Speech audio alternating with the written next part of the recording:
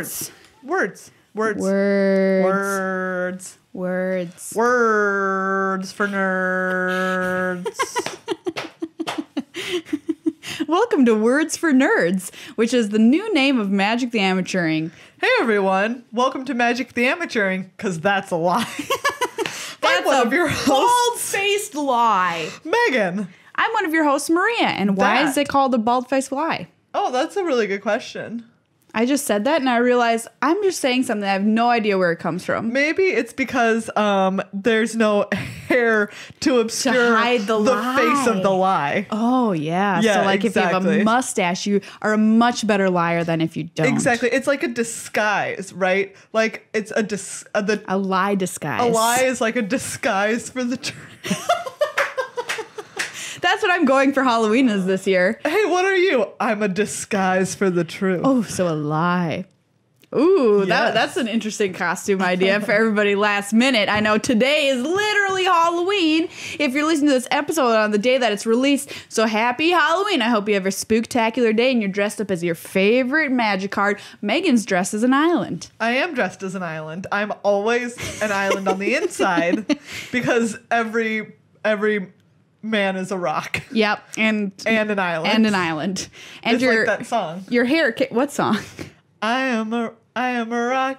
I am an island. I thought you were going to start singing like a rock. Oh, wow. I'm so sorry I remembered that just now. Those commercials were insufferable. Solid as a rock. That's not a real commercial. Hey, everyone. We do talk about the card game Magic the Gathering on this show. And today, sometimes, in particular, we're going to be talking about the most recent Ixalan story. That's a lie, because we're going to go a couple of chapters back in the Ixalan story. But we're going to talk about the current storyline happening on Ixalan with all of our friends, Vraska and Huatli, and our non-friends, Jace. Wow, another bald-faced lie. We were going to tell the most recent story, and we bald-faced lied you. That's right. Then we're also going to talk a little bit more about Sealed. We talked about it some last week because we were like, hey, Ixalan is weird and complicated. And then we went to a Sealed PPTQ this weekend, and our conclusion is, hey, Ixalan is weird and complicated. We lived our truth, though, which I think is the main point. Exactly. And we've got our decks here with us today, and we're going to crack them and kind of go over with you what we built and what mistakes or correct decisions we made in the deck building process. That is right. Then we're going to have a little PT preview for you. We're going to talk about some of the Pro Tour teams that you're going to see in this new season of the Pro Tour Teams series. And we're going to try and we're both going to try and Marshall Sutcliffe this. Yeah. And have a called shot on who's going to win the PT, which to be fair is much harder in a field of like 500 than it is in a field of 24. True. But that doesn't mean that we're not going to try. I'm going to put on my Marshall suit and try and do my best Marshall impression. A Marshall suit is not going to fit you because it's going to be much, much too big. Accurate. Are we going to put any socks on the line for this? Oh, wow. Okay, yes. Do you know what? If either of us gets it right, the other person owes them for it being so difficult. I mean, it's pretty hard. 3 pairs of socks. Okay, 3 socks are on the line. 3 pairs of socks. 3 good pairs of socks. All right. If you want to see the socks that Marshall got from the two of us for winning his bet, it's not on the GP Providence version of his blog, which you can follow on his channel, which is it's the MtG breakdown, right? Yeah. It's his channel. You can check out his Providence blog. And then next will come his one about Boston and then in Richmond. Yeah. So we're a couple of episodes down the line, but if you follow his channel, you'll get a chance you can to see take it. a look at the socks that Marshall won for that amazing called shot at the World Championship. Yeah, so go subscribe to the MTG Breakdown on YouTube, and while you're there, you might as well hit subscribe on MTA Cast. I mean, you're there. That's our new way of telling you to subscribe to our channel. Go check out these other people's tell awesome you another shows. channel and then be like, while you're there. It's kind of like you went into your podcast app, whatever it was, to listen to another podcast, and while you're there, maybe you'll just turn on Magic the Amateuring. What the heck? Exactly. It's like, oh man, Maria, you should really go to the store and buy yourself, some cereal. And while you're there, you could get me ice cream. Best cereal on 3. 1, 2, 3. Cinnamon Toast Crunch! Holy crap! why this podcast works. Talk about a called shot. Anyway, we want to say thank you before we get our episode started to everybody who's a member of the show on patreon.com/MTAcast. You can donate as little as $1, a stinking dollar an episode, all the way up to 10. If this show, ask yourself this question right now, look into your own eyes. Even if you're driving, don't do that, but do it in your mind's eye. But really focus on the road. Yeah. And ask yourself, does this show give me something that I find valuable week to week? And if it's as valuable as a single George Washington, then I encourage you to please go over to Patreon and show your support, because it means so much to us and it ensures that this show can continue to happen and we can continue to do more and bigger things. And we have our YouTube channel, as we mentioned, and that money goes to support our YouTube channel as well. You really don't make a lot of money off of YouTube ad revenue. You make basically $0. You make basically nothing. It So nets out to $0. so that's, if people want to know, it's supporting both things. So patreon.com/MTAcast. Thank you to everyone who's joined our family since last episode. And if you haven't yet, we encourage you to come on over and join the fam. You were going to say something about Discord. Oh, that's right. On Discord. So one of the things that you get if you're a patron is you get access to our Discord channel. Yeah, it's pretty cool in there, you guys. And we have a little mailbag section on there for you to send us questions, which we'll answer every week on the show. And we don't have any Discord questions this week. But we also wanted to say, hey, if you're a patron, but you're like, do you know what? I don't hop on Discord all that much. For instance, you won't see me on there because when I'm on Discord, I'm using Maria's account. Woo! So sometimes if you see the post from Maria, sometimes it's actually from me. Anyways, but if you don't use Discord all that much, you can also go over to Patreon and send us a message with your mailbag question. And we'll also be checking those messages, to find some weekly mailbag questions for us to answer for y'all. Yeah, so thank you. It's just another little perk you get for being a patron. A big thank you as well goes out to cardkingdom.com/MTAcast. That is the address to put in your web browser. You should just favorite it. Just put it up there in your bookmarks, boop, so you can just click it and it sends you on over to Card Kingdom. It's where Megan and I always buy our cards and accessories that we need. Like, I've got this sweet deck box here that I actually love. And you can go into cardkingdom.com/MTAcast and pick up all of this and more. Just anything you want. They've got it. They've got it all. And at lightning fast delivery speeds. Yeah, that is accurate. Almost weekly, we get a story from someone saying how fast they are. And remember, check out the blog while you're there, because I do have an active and really cool blog that's helped put together by Holly Santo, formerly of the Girlfriend Bracket. So check them out, cardkingdom.com/MTAcast. It's time for story time with Megan. Pull up the covers, get your teddy bear, in my case, this fluffy stuffed squirrel, because we're going to listen to some Ixalan story time. I mean, where are we? Ixalan. That's right. And actually, this does fit in. We said we didn't have any mailbag questions this week, but we did actually have one asking us about a story update. So here it is, coming at ya.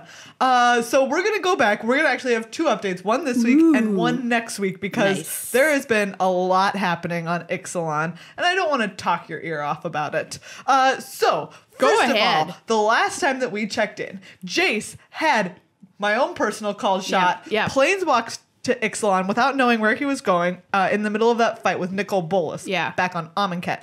And Jace has no memory of who he is, and just none. Just completely none. A washed up pirate boy. Well, he's not even a pirate boy at this point. That's right. At that point, he was just like a little castaway on this plane, and he tried to planeswalk away, even though he couldn't name what planeswalking was, but he tried to do it. When you close your eyes and you go, send me somewhere else. Exactly. And it doesn't work. And he basically if he was trying to rocket launch through the ceiling and onto another plane, he just hit the ceiling and smack back down. I can imagine that's what planeswalking feels like. Which is what Ixalan's binding is. It's it keeps them all there. He's bound.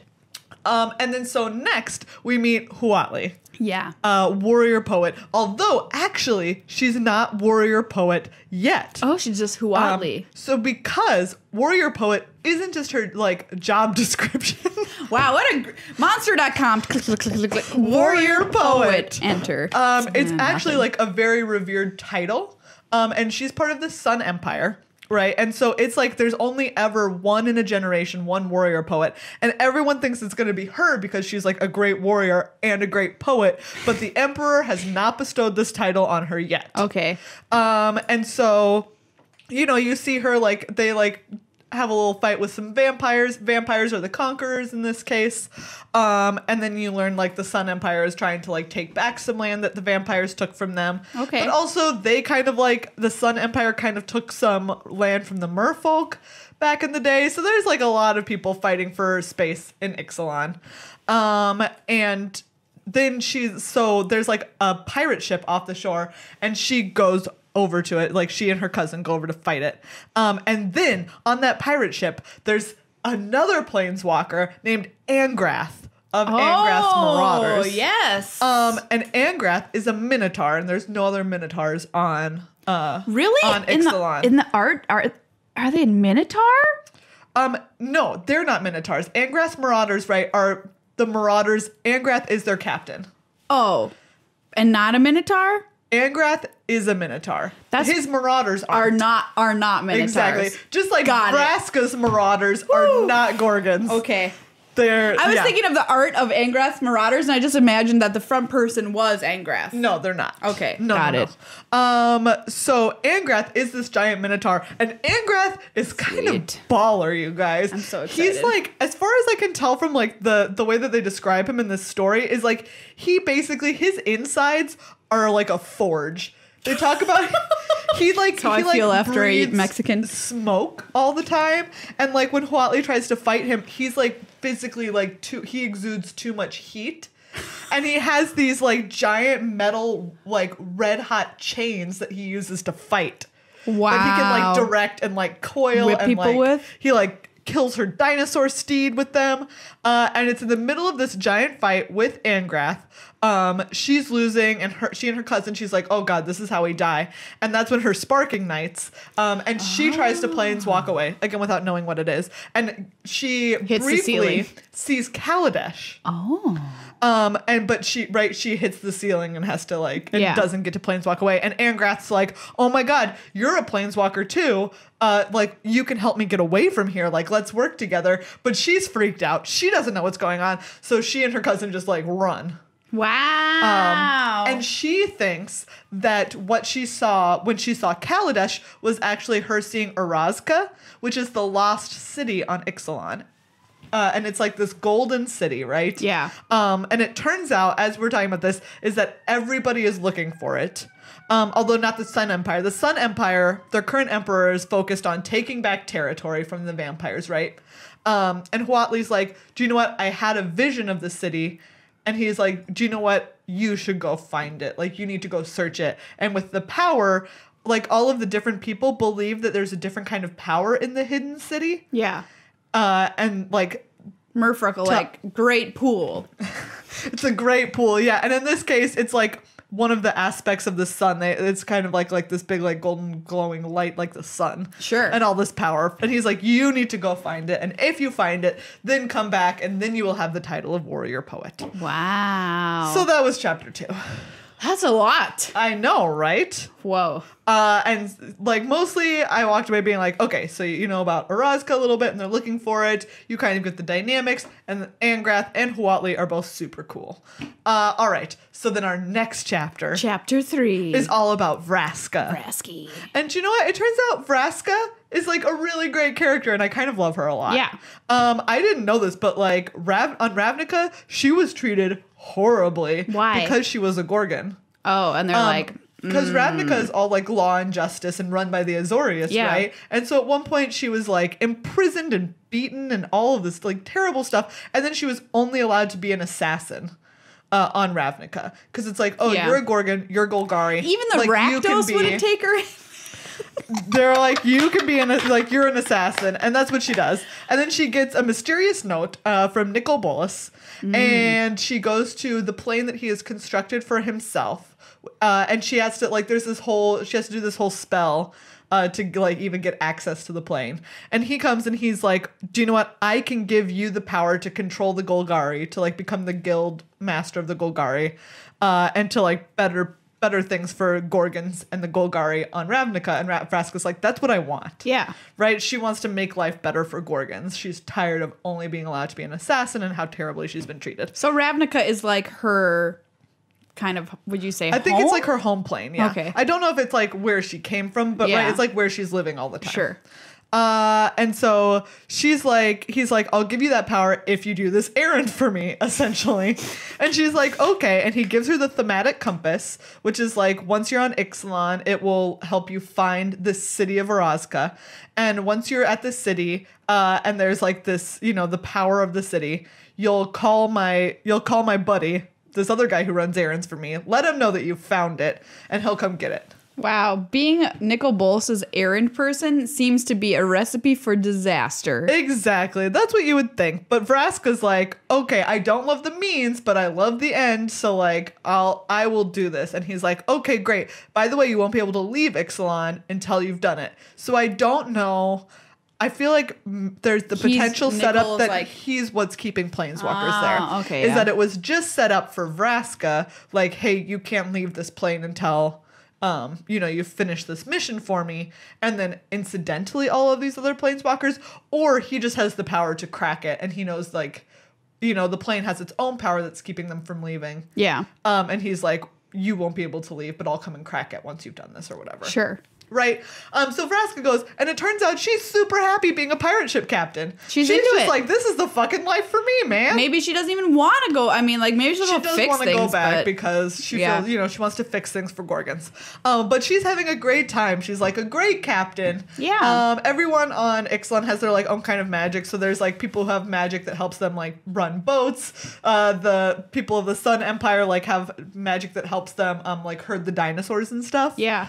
And so yeah, Vraska's like, okay, cool, you know, here's my pirates. And then she finds Jace, and at first she's like, Jace is the worst and I'm gonna freaking kill him. After it. But then she realizes that he's like doesn't know who he is or anything, and she's just like, he's basically like a dog. Yeah. Or like a kid who's just like, what is this, what is this, what is this, I don't know my name. Beware if you I don't see know what a I can do. Jace at a puppy store and you're like, oh, look at this little Jace, he just wants to come home with me and be cute. He's gonna Just grow watch up out. to be a very angsty teenager with Exactly. a lot of love for his hair. Although she's like, who was like, he used to always be like so awkward and uncomfortable, and now he's just like, hey everybody, I'm Jace. I'm Jace, and he like accidentally reads people's minds and doesn't realize that he's doing it. He just thinks that people are talking out loud. When Classic he does it Jace. At first. And so anyways, she finds him and she's like, oh, I can't kill him because it would just be just mean. too dumb. Exactly. She's like, I only believe in like being an assassin for, you know, people who deserve it, and he in his current state does not deserve to be murdered. So, you know, they set out and they like, you know, they get along. It's cool, whatever. Yeah, now they're on a boat together. Okay. And then we meet, so that was chapter 3. Chapter 3. Exactly. And then we meet the merfolk, who are all these, it turns out there's like, I want to say it's 7 or 9 rivers. And the river heralds are like, Tishana's one, Kumena's one, Kapala's one, and there's like others we haven't met yet. Okay. But those are the 3 in this one. And it's like they're each leaders of a particular like band of merfolk, essentially. And they're all kind of like the rivers. And so Kumena is this one who's like, Tishana is super, super, super old. And knows like stuff about the secrets of like where Orazca is. And it turns out that the merfolk are trusted to guard Orazca. Yeah. Even though they don't know where it is. They have to like keep that. There's this whole stuff where they're like, even we can't know. We have to keep the secret from ourselves. And Kumena is like, and Kopala and Tishana are on the same page with that, and they're like, okay, like it would be just as bad for us to use it as for the invaders to get it, so we can't have that happening. But Kumena comes and he's like, look, there's this pirate captain who says that she has this compass that's going to lead her there, and then like one of the people of the Sun Empire had a vision of it, like we need to use this power to keep them away. And Tishana's like, that's not cool, because Kumena, it turns out, is kind of like his river is like real rocky and rough and tumble and stuff, and he's like that as a person. And Tishana's like, but then Kumena punches her out of the blue, surprise, while she's like sinking some vampire ships that are out in the ocean with a big storm. Oh. Which is pretty baller. So they have really sick earth shaping powers.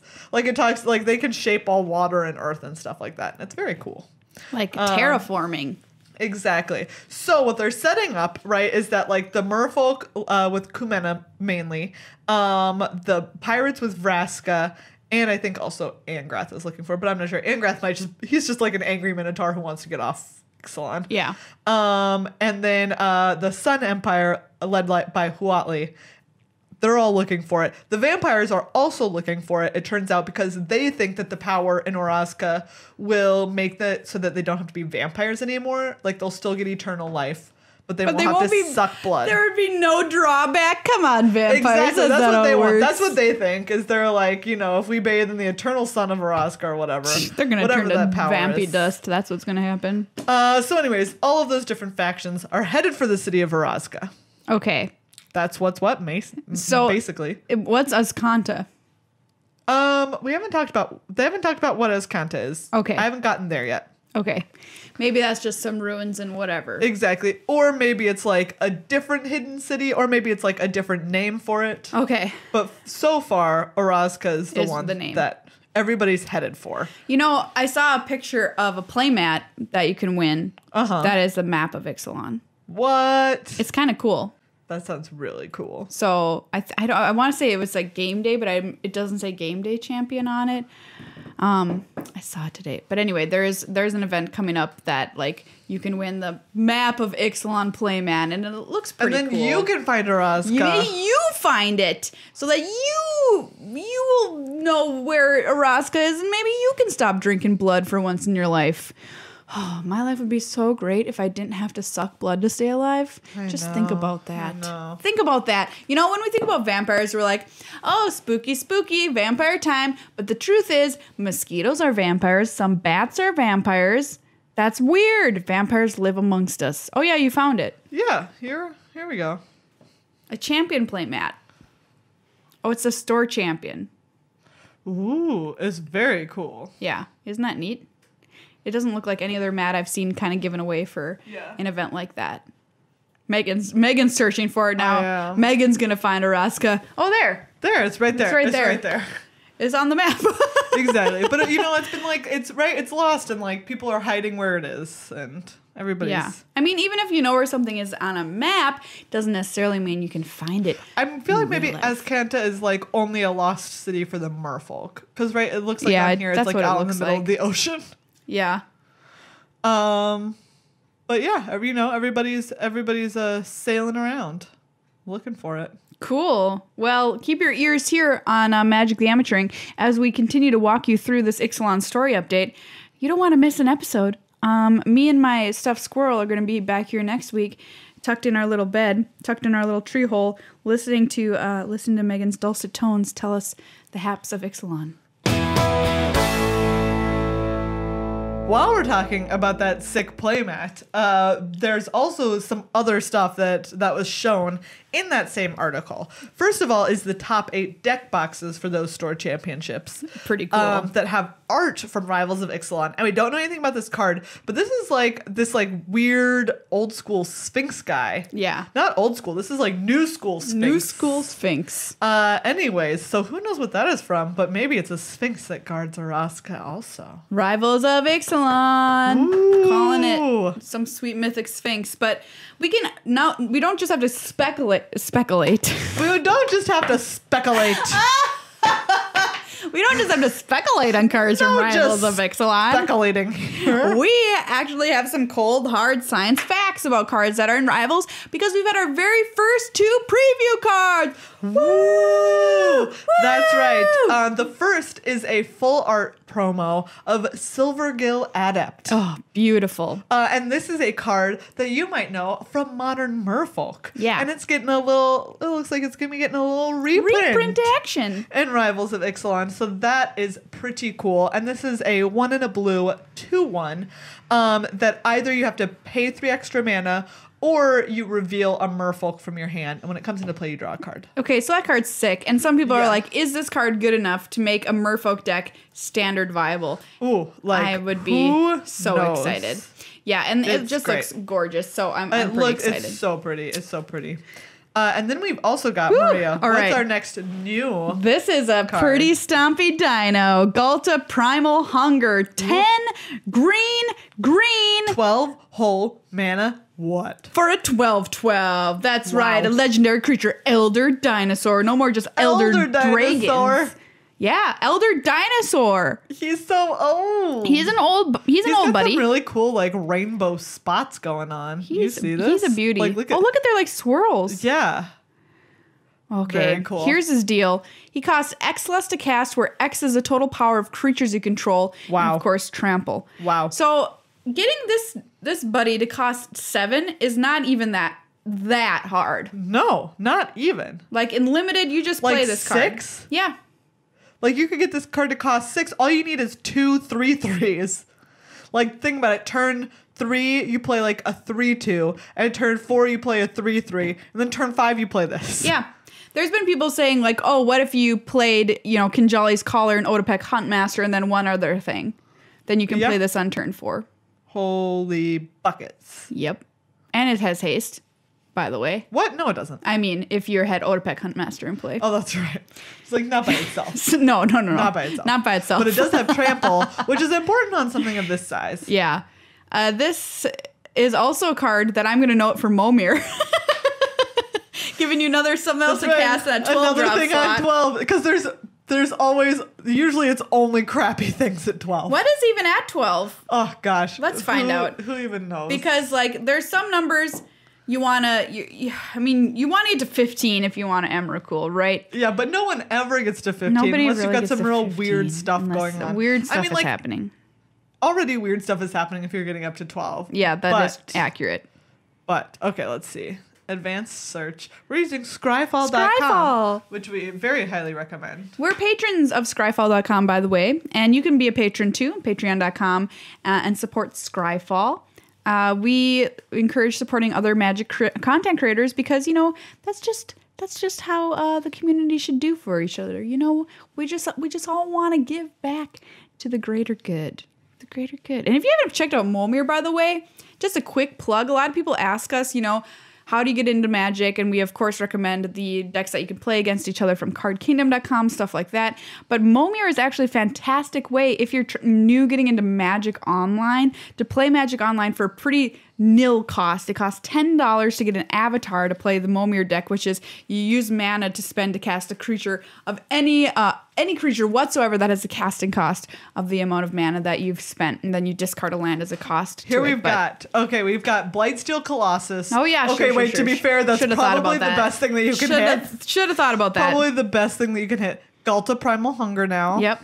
Iname as 1. Wow. This is an 8/8 from Kamigawa block. When a legendary creature spirit, when Iname as 1 comes into play, if you played it from your hand, you may search your library for a spirit card, put it into play, then shuffle your library. When Iname as 1 is put into a graveyard from play, you may remove it from the game. If you do, return target. Okay, so it has a bunch of text that doesn't matter in Momir. It's just an 8/8. It's an 8/8. Who cares? Or It That Betrays with Annihilator 2. 11/11. Yeah. Eldrazi. Nice. Yeah, Blightsteel is definitely the best. Blightsteel is definitely the best, but Galta, Galta? after that, I would argue. Would be fun. Yeah, exactly. It would be fun. Yeah, check out Momir if you haven't got a chance and you want a chance to play with some of the craziest creatures in Magic. Yep. It's a lot of fun. It's a pretty cool deal. But yeah, what do you think of these two cards, Megan? I'm super excited. They seem very cool. Yeah. I'm going to be very excited to be playing Silvergill Adept in a Merfolk-based deck. It's going to be great. You're just going to draw that card. Just draw those cards. Hey, Muldrifter. Merfolk Muldrifter. That's what we're going to call it. Well, it only draws one card. I mean, Yeah, calm that's true. down. Yeah, I'm excited for where Standard heads with the addition of Rivals of Ixalan, by the way, because we're going to have more strength for our tribes, and hopefully we'll get to see some more cool tribal decks in our Standard. Yeah. I was just thinking, now And now I forget. Oh, evoke. Like, I wonder if I will ever see evoke again as a mechanic. It's like, that's a good very, question. very cool, and I think it leads to interesting decisions that people have to make. Good point. Anyways, that was just a thought that wandered into my head. Let's do an Ixalan Limited update. That's right, everybody. There is more Ixalan Limited to be had yet. Oh, yes. And we get to see the GP, the limited GPs that just happened, as they happen always the weekend before a pro tour. Yeah. We've had a little bit more lead-in time this time around. We absolutely have. Than we usually do. But it's always still fun to see kind of like what ended up on top. Yeah. So in Hong Kong, we had Ray Sato, and he had a blue-green-black draft deck. See, this is what I'm talking about. People are like, oh, Ixalan's already solved. Who cares? Blah, blah, blah. Not true. Like, what is this craziness? Like, yeah, this is what took down a GP. I'm get up on my high dinosaur right now for a second and say Ixalan is still fun to draft. I think it's really cool and really fun, and you can still do crazy, innovative things. Like, this deck is playing... This deck has a Headwater Sentries, which is the 2/5 for 4. Okay. It's got a lot of flyers, like a Windstrider, an Air Elemental, and it's a Lurking Chupacabra. Oh, awesome. A Colossal Dreadmaw. Okay. A Tishana. Yeah, so this is just like a lot of kind of, good stuff. 3 Siren Lookouts. Oh, that's 3 Tishana's Wayfinder with 2 Wild Growth Walker. Okay, this deck is we figured it out. Sweet. This is cool. And a Rivers Rebuke. And the Chupacabra in this deck too. Oh, exactly, right? Like, love Lurking it. Chupacabra and Wild Growth Walker is going to gain you so much life with all this Explore. This deck's cool. This deck is really, really cool. Exactly, right? Like, this... Yeah, this loving deck it. is sweet. I wanna go and draft this, but it has some very good rares. That's awesome. Yeah, Rivers Rebuke. Whew, gosh, that card. That card is completely absurd. Ugh. So congratulations to him, and congratulations goes out as well to Mark Purvis, who won in Liverpool. It was a triple GP weekend. That's right. Woo-hoo. And he was playing a little red-white aggro action. Okay, how many? I'm not going to take a look. I'm going to guess that he had 2 Hammer Skulls, Territorial Hammer Skulls. Wow, that's a good... I'm putting it out there. That's a good... Oh, you are correct. Woo! I was just like, what is the highest number of that card that you can realistically expect to have in any draft deck? And any draft deck is 2. Because you're just never going to get And like more if your than that. red-white deck won a draft pod, it's like, yep, you had 2 of them. You had 2. That's the good and correct number. Territorial Hammer Skull, what a card. What a card. What a good card. So good. Jeez. So this is like real low to the ground. We've got 3 Raptor companions in this deck. Nice. 3, and we're going to protect those 3 ones with cards like Sheltering Light, a 1 of Slash of Talon, a 1 Vampire Zeal, and a Unfriendly Fire, I suppose. And you're going to buff them up a little bit with a Pirate's Cutlass. Or send them to the air. 1 copy of Cobbled Wings in this deck. Nice. It's also got 2 Queen's Commissions. I love it. And a Repeating Barrage. Nice. For a nice rare in there. Very cool. Classic Very cool. red, white aggro. And then in Phoenix, we had a guy who apparently is like a real hardcore Tetris competitor. Nice. Sean Miller. Great job, Sean. So yeah, let's see. We'll take a look real quick. So we had some we had some big names in the top 8 of Phoenix, by the way. Reed Duke got 2nd. Yep, Christian Calcano was up in that and top 8 as well. And he was drafting his Calcano special. Of course he was. I can only assume that he didn't win the whole thing because there's no swashbucklings in here. Yeah, there's 3 Mark of the Vampires, though. That's true. And a 1 with the wind. Then there's Paul Dean. Yep. Canadian Paul Dean. Canadian Paul Dean. All right, sweet. So Sean Miller, he's got 2 Emissary of Sunrise. Oh, that I love this so card. good. I had this played against me several times this weekend, and it's just so good. It's so good. That first strike, nice. Imperial Aerosaur. Beautiful. Ooh, Paladin of the Bloodstained. Yeah. Do you know what? I really like this card. Maybe more than I should. Yeah, this card continues to go good. up and up in my estimation. It just is so annoying, right? You have 2 bodies, first of all. Second of all, one of them has lifelink. Third of all, one of them has 3 power. I mean... It's really so solid. That's all you need. Exactly. 4 mana. I mean... Real solid. And then he's got 2 copies of Rallying Roar to go with 2 Queen's Commission, and a Fire Cannon Blast and Unfriendly Fire. So like that's like a really interesting kind of like just right? It's like a red-white deck. It's not red-white dinos. No. It's just like red-white aggro. Yeah. Like, let's get it done. And not even like super, super streamlined aggro. No. It's just like, it's here's got like some solid wily creatures gob. all along the curve. So this will be something to keep your eye out on when you tune into the Pro Tour this weekend, is kind of taking a look at what people are drafting now that the format is more mature. You know, we're not necessarily trying to figure out what's good. We kind of know what's good, but we're kind of like looking around those corners for new kind of niche strategies that people might not be expecting, or different ways to use the cards that we have, like using Lurking Chupacabra, or just putting in all of the lookouts in your deck that you could possibly want. All the cards lookouts. so Oh good. Man. If I was in blue, I would play every Siren Lookout in my pool up to 4. It's absurd 5. how much. I would honestly probably play I would play 5 5 of Siren them. Lookouts. I would play 23 Silent Lookouts What's your deck? Siren Lookout. and 17 Islands. You win, right? Do you know what? I think at that point you can play like 24 or 25 of them. Yeah, you're 15 right. lands. 15 lands. 15 lands, 25 Siren Lookouts. Sometimes we'll have this question. What a deck. We'll talk about this where we're like, hey, if you had all of these, if you only had one creature type in your deck, who wins? Remember that? That's right. I think our first one, I'm trying to remember, it was like Wingsteed Rider. Yep. Was one of the That was cards. one of and them. then there was a second, I forget what I it don't was know what it was. versus when we first asked that question. Yeah. And who wins? So Siren Lookouts versus X, whatever it is. Yeah. I can't think of a good one right now, but it's a fun game. It is a fun game. It is a fun game. So let's pull out our decks from the sealed PPTQ that we played this past weekend. Megan and I both stopped by a game store and, tried our hand at sealed. I love playing sealed. It's really fun. Yeah. And spoiler alert, neither of us made the top 8, No. but I would say we were both pretty close. We had to play in round 2. Yeah, that's true. We played each other in round 2. Sucked. Friggin' brutal. Ugh.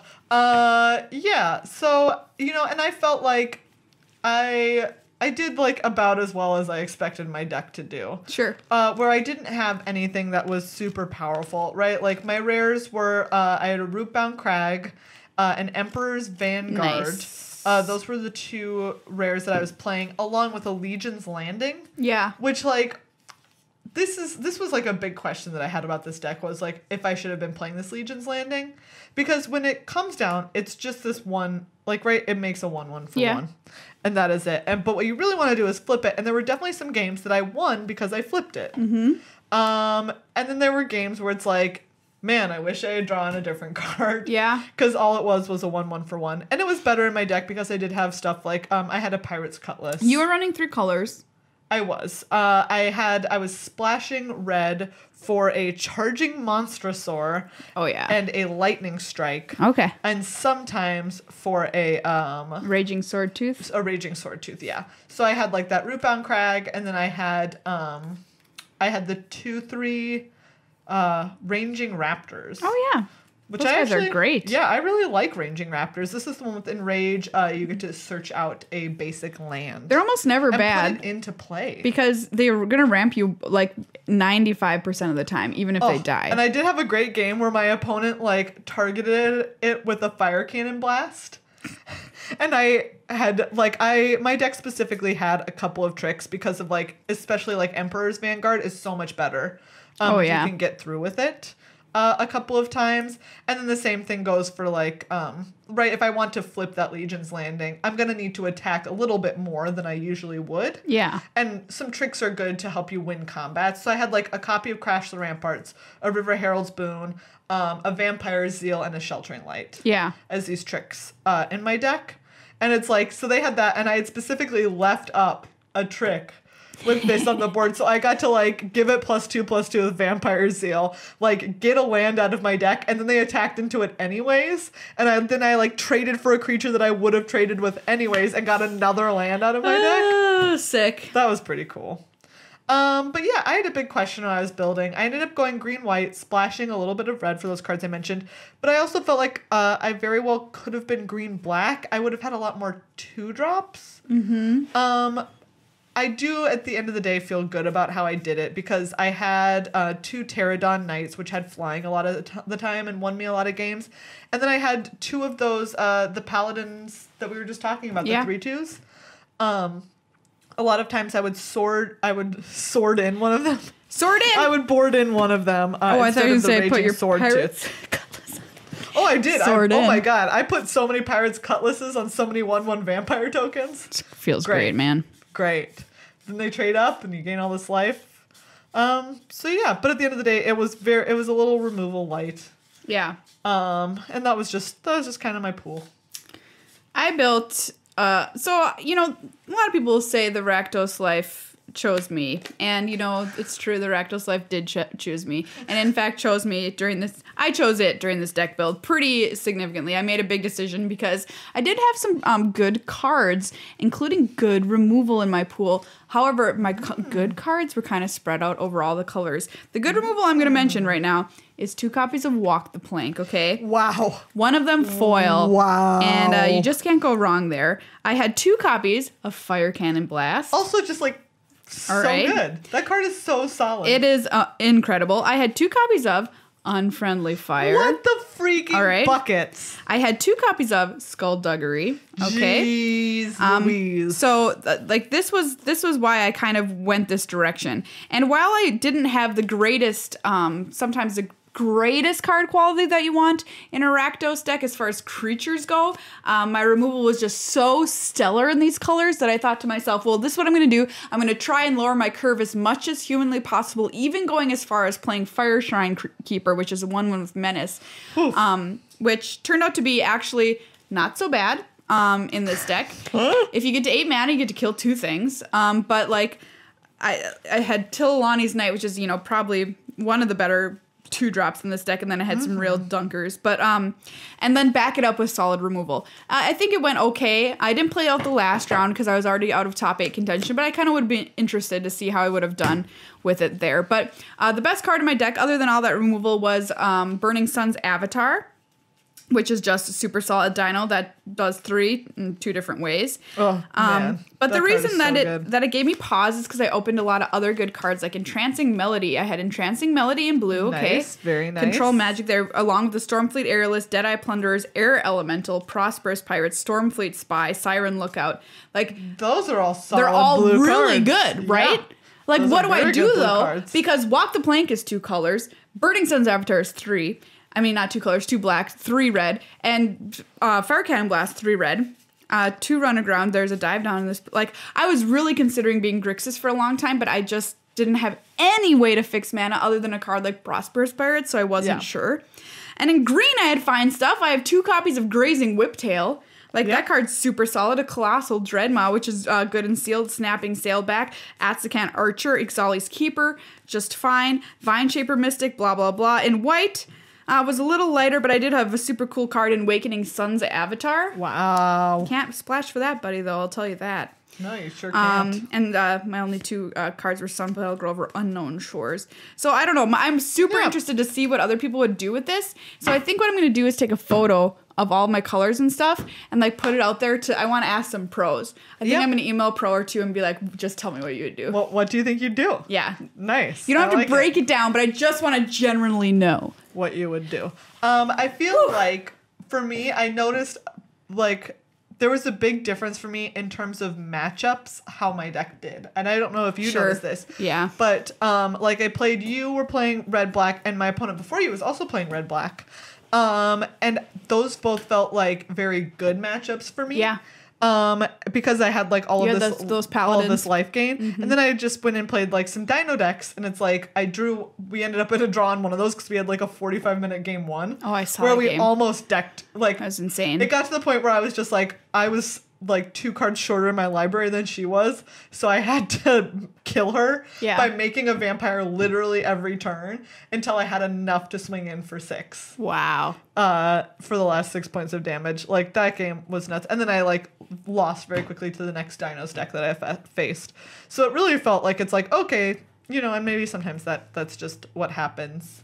But it certainly felt that way over the weekend. Where you know what? I think you're right. I have clearly good matchups and then clearly very difficult matchups. And that's something that you normally think of in standard, obviously, or any kind of constructed. But I felt that as well. Like, I played against you with your life gain. I played another life gain vampires deck. Also lost to that deck pretty easily because you just can't come back from that kind of thing when you're trying to get out early. But I did win 2 mirror matches. I can't remember the other one that I won. But yeah, I think mine is just probably better in a mirror match just because it's pretty all right aggro. So like, Yeah. it's gonna do okay. And thank the heavens, I never played anybody playing Merfolk because my 2 Walk the Planks would have been worthless. Completely. Worthless. But it was kind of an experiment. I wanted to see, because I said it in our deck building episode. I'm like, hey, you can play an aggressive deck, and I wanted to put my money where my mouth was, and I think it turned out all right. Yeah, man. You know, I really do. So For sure. yeah, overall, had a good time. Had a good time playing it, It and was a lot of fun. looking forward to some more sealed action in the future. That's short for future. Hey, Megan, what are you going to be doing this weekend? I'm going to be lounging on a beach. Yeah! That's a lie. It's 30 degrees here. A 30 degrees cold beach. A 30-degree lake beach. Perfect. It's just the weather for beaching it. Just what everyone wants. Now I do want to like put on a big coat and pants and like take my hammock out to the lake the and beach? just like Like, sit why on not? the lake. You could do it for a while before you got too cold. But really, I'm gonna be watching the Pro Tour. Pro Tour, yeah. Pro It's Tour Ixalan. happening. It's happening. It's happening in Albuquerque, New Mexico. It's happening and it's happening. And it's going to be broadcast on twitch.tv/magic. Which are 2 different things, happening and happening. Absolutely. If you add the G on there, it becomes a thing that's happening. That's happening. And if you take off the G and put an apostrophe, I guess that's what you still call it. Yeah. That's kind of funny. Then it means it's cool. So this is both happening and a thing that's happening. cool.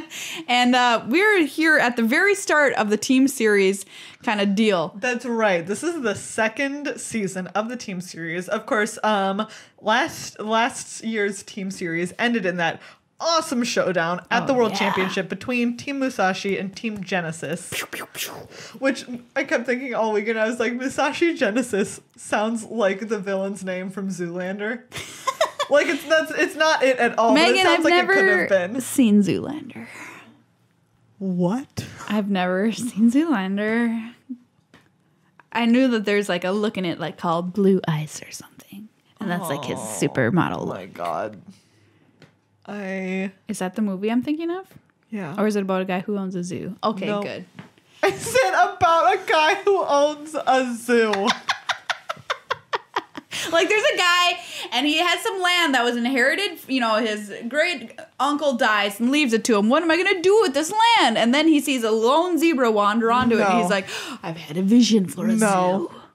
No. Zoolander. Coming soon. I've never seen it. Is it really good? I know like it's a movie and it's a cultural touchstone, but I didn't know if it was any good. Why won't you answer me? I just can't believe that you haven't seen Zoolander. I haven't. We'll watch. And you know what We'll else I watch haven't it. seen still? I Origins. No, and Even someone had said that someone if said- you had watched it, they would have become a patron. I know. I just remembered that Ugh. just now. I would have done it if I had Heartbreaking. remembered. Okay, well maybe does that deal still stand, human? For the next episode, I'm gonna do it. Okay. Heartbreaking. Anyways, we Anyway, were talking about Team series. the team series. And so So we're starting at 0. Exactly. And we're excited to just, we're just going to touch on a couple of the teams that we're going to be seeing this year in the team series. Yeah. So first off is obviously Channel Fireball's got a team. Yep. And of course it's going to have some sweet players. Yeah, they had 'Cause 2 teams last time. Yes, and they have long time been sponsoring some of the best players in the game. So this year, Team Channel Fireball is Paolo Vitor Damaderosa, Martin Yuza, Luis Scott Vargas, Mike Sigrist, Ben Stark, and Josh Utter-Layton. That's a pretty good team right there. I think that is 5 members of the Hall of Fame. Wow. And one who is not. Wow. And one who is not. That's their single line on their bio. 5 members of the Hall of Fame and one who's not. 5 members of the Hall of Fame, one who is. Woohoo! And And returning champ, of course, Paulo Vitor Damadurosa coming back. Yeah. He was talking a little bit about it. He was doing commentary last weekend at Phoenix. Yeah. And they were like, hey, how do you feel about going back to the PT as a defending champ? And he's like, oh, I feel pretty good because, like, there's a lot of pressure that's off you. And they're like, what do you mean? And he goes, oh, because, like, I can do bad. And it's like, okay, because the last one I won.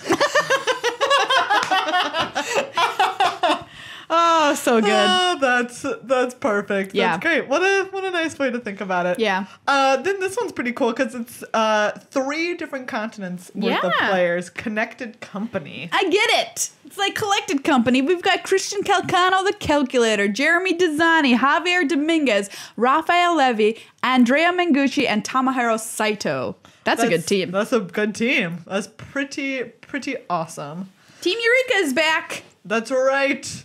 Eureka has had a bunch of different players from the EU over the years. Coming back this year, we've got face-to-face games. Yeah. Which has some sick pros on it. We've got Corey Burkhardt, okay. Yep. Eric Froelich, notable waffle lover and sink liver. Rich Hone, Gabe Nassif, Ben Rubin, and David Williams. Nice. Pretty That's cool. a top-notch team right there. Also, less Canadians. Yeah. Fewer Canadians this time around. Fewer Canadians. Face-to-face games, of course, a Canadian store. Yes. And then we've got Genesis, one of last year's champion Yeah. teams. So they have a lot of the players from last time. They've got Corey Baumeister now. Get in here, Corey, because A great player. Brad Nelson's brother. Cutest brothers on the Pro Tour. They're so adorable. calling it now, cutest brothers on the PT. Like, they're so adorable. Yeah, they're pretty cute. And then there's Lucas Blohan, Brian Bronduin, Seth Manfield, and Martin Mueller. Yeah. Brad Nelson. Yes, Did you say said Brad that Nelson? when we were talking about the adorable brothers? Oh, okay. Brad Got Nelson, it. Corey Baumeister. Got it. So yeah, that is pretty cool. Speaking of returning champions, Oh my gosh. we of course have Musashi exactly as they were. They said, you know what, we won it last time, so why change a good thing? Why change? This team is insanity. They took it down as Meghan said, and if I was a betting woman, which sometimes and most notably for socks, I would put my money on Musashi all over again. Yeah, agreed.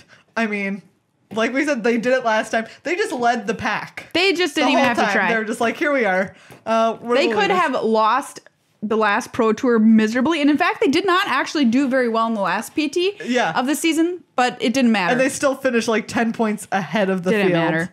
Pretty cool. Pretty. And if you want to keep your eyes on some Pirate Boys. That's right. Some Pirate Boys as seen on the show. Yeah. We've got Team Tower Games. These are several of our hometown friends who were on our episode about how to qualify for the Pro Tour. Yep.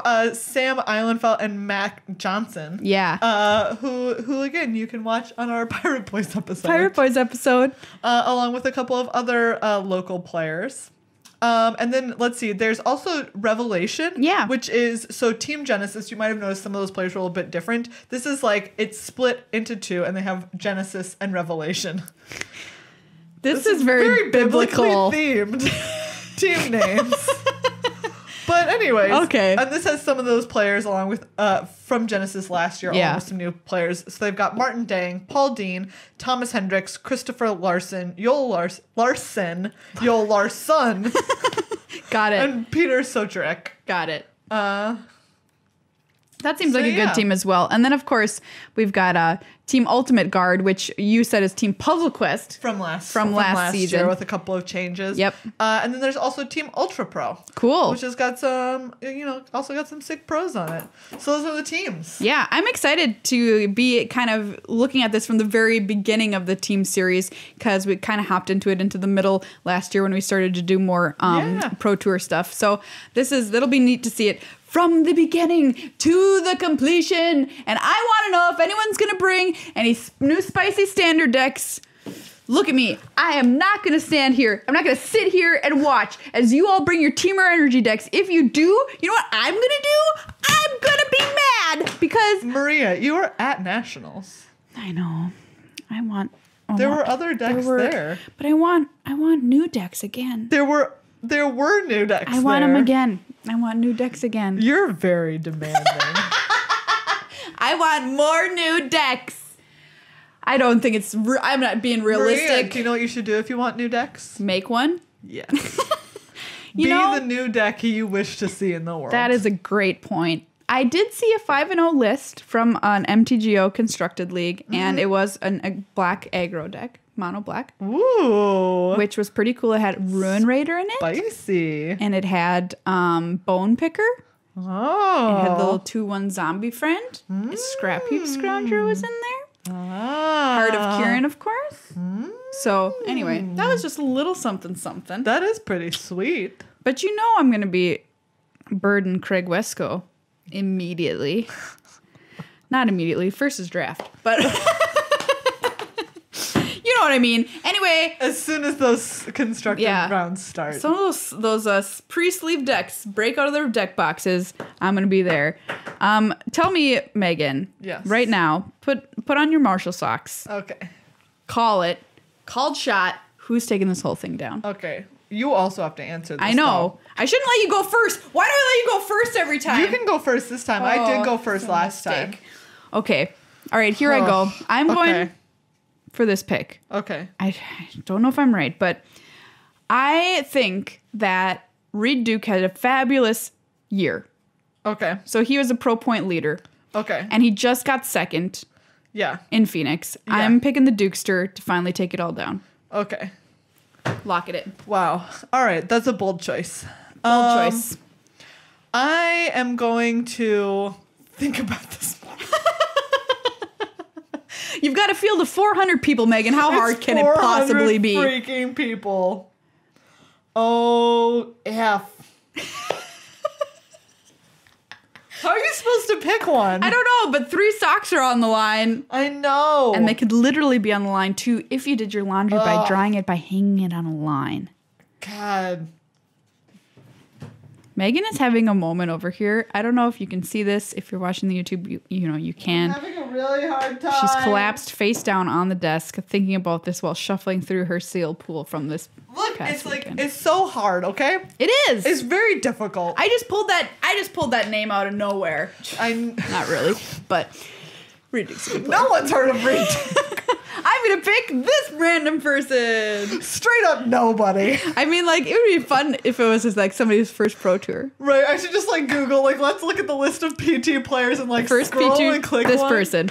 Okay, so here's my reason for my real deliberation. Okay. I feel like if I was just going to pick someone that we know of as a player, like, part of my guts is like, oh, what about like Jerry Thompson, who just came in second at Nationals? Yeah. So obviously he knows how to draft the format, and he was playing Teamer Energy, so he's obviously very good at one of the best decks in the format. And he recently won a pro tour. Exactly, but that's where the hang up is, because it's like, it is so hard to win a pro tour, right? It's not just a lot of skill. So it's like, a lot what of are luck. the chances he would get two in a season? And I feel like that's... Or Kinda 2 in back-to-back seasons. But then again, like, LSV just, like, the last season he was active had, like, 3 back-to-back top 8s. What if he just came back and won? So it's just, like, LSV. He's like, I'm done with this commentary thing. Put me back in the game. Boom, win a pro tour. That'd be pretty cool, not gonna lie. Yeah. God. Ugh.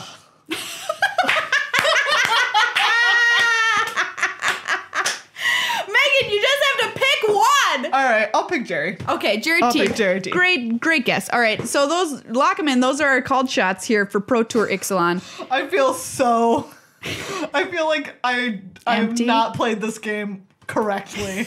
Look, none of us played correctly when we played with Marshall, because That's Marshall right. Marshall was certain. was the one who played correctly. That was insane.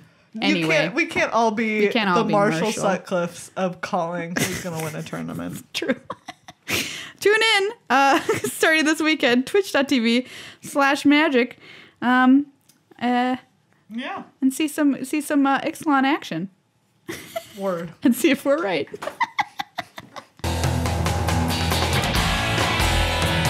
Well, everybody, that's this episode of Magic the Amateuring, but don't go anywhere just yet, because I'm already regretting my I'm betting. Immediately, Megan started to regret. Immediately, I answer. was like, God, should I have picked like Shota Immediately. or Yuya? God. Megan, you've said what you've said. I You've know. made your bed. Let's line it. And give away some sweet prizes. How about that? Will that make you feel better? Sure. All right. So if you're a patron, you're eligible for this drawing that we do every month. And this month's winner is going to take a haul. They're going to get all our sweet uncommons and rares from our sealed thing that we did.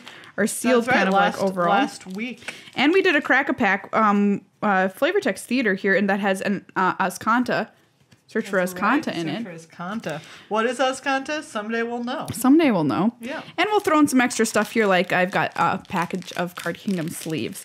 So this is going out to our overall patron for any length of time. This is Ina Jorgensen from Norway. Woo! Yeah! Yay! Norway, congratulations. That's pretty sweet.